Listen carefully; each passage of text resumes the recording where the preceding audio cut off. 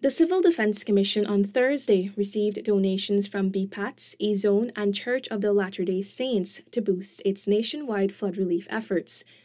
At a ceremony held at the Central Islamic Organization of Guyana, sanitation products, diapers, masks, and some 1,000 pairs of long boots were handed over.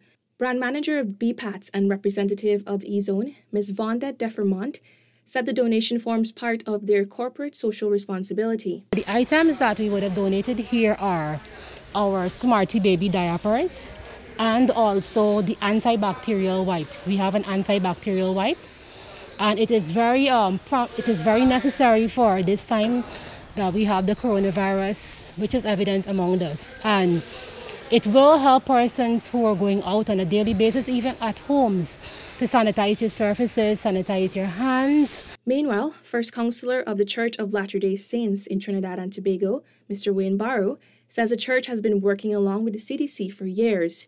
He noted that among the supplies donated were masks, of which 5,400 were made right here in Guyana. We also donated 3,000 KN95 masks and 5,400 fabric masks.